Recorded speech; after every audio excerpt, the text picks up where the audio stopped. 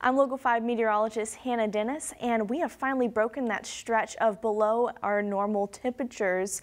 And we have had this above normal temperature streak so far this week, and we are going to continue that on with our temperatures, which will help the snow melt.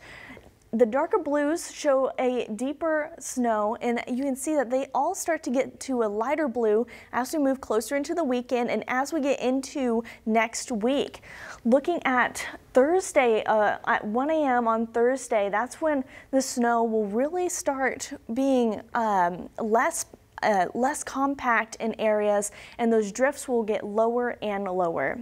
We do have rain that is coming through our area, and it'll stick with us through the night, and there could be a chance for some snow showers up in the northern parts, so you'll have like a rain-snow mix up there.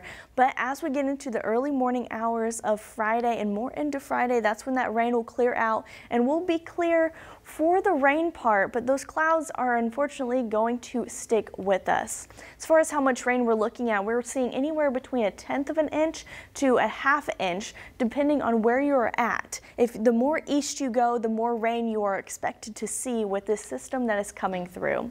Tonight it is going to be rainy, and your low is going to be at 32 degrees. We do have that chance for more fog tonight and going into the early morning hours of Friday, so be aware of that. Friday morning we could have some drizzle, and your high tomorrow is going to be 37.